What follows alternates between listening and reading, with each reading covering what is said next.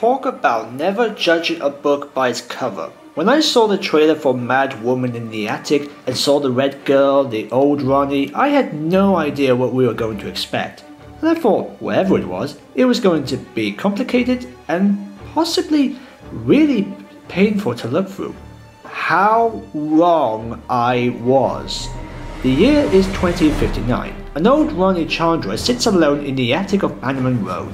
She tells her story to a young child about her mistake, which causes the shocking outcome for Sarah Jane and the others. She explains how she wasn't much appreciated, so decided to work alone on a mysterious case with a demon alien named Eve in a theme park.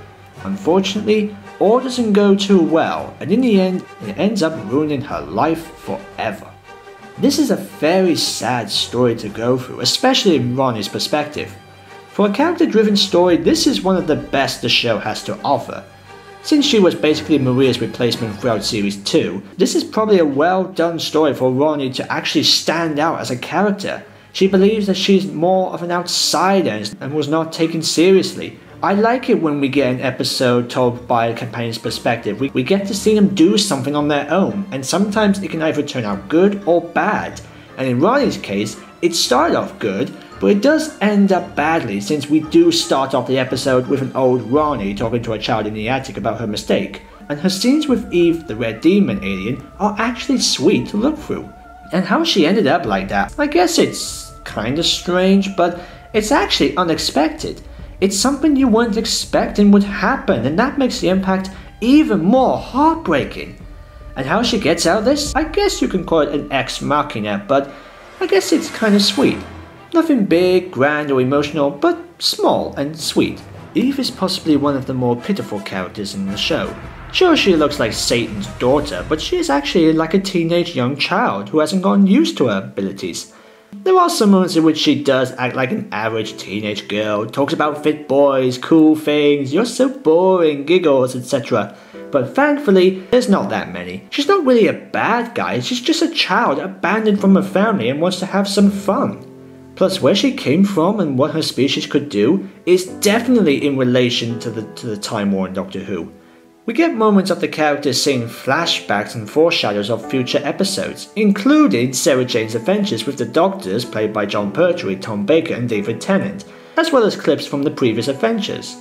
We also get a glimpse of David Tennant's appearance in the next episode, but I think it would have been good if this episode didn't take place straight after this one. If they wanted to make the return of the Doctor exciting, then I wouldn't recommend having that episode take place straight after this episode.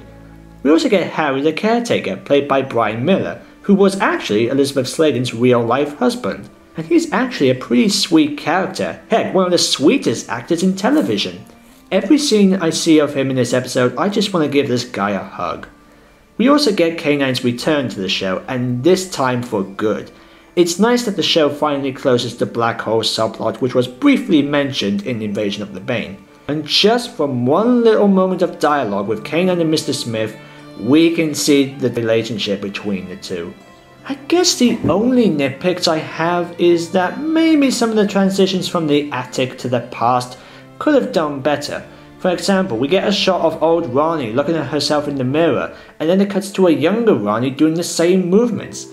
Maybe it could have been good if the scenes were dissolved together or morphed into the next scene, or maybe something like how they did with the opening and the ending of this story. Look at the first transition. We get a ghostly low opacity of the characters in the past scattered around the attic, around the old Ronnie and the child, with the camera exactly in the same position. Maybe it would have been good if they had more of that for some of the other transitions. While Samuel Lloyd sounds like a passionate character, someone who is stuck alone with his old friend is off doing other things, the actor who plays him doesn't actually show that much passion in the episode. And for the love of God, does every other male character have to have the same hairstyle? While the one who plays old Ronnie does brilliantly well, there's really only one nitpick I can't stop asking myself. Why is she called the Mad Woman? Yeah, she lives in the attic, but there's nothing that makes me think that the world thinks she's mad.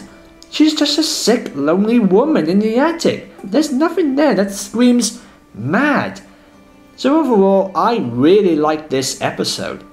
This is a very bittersweet episode. It's also a nice episode to show the audience, kids and some adults, that you don't need to be alone.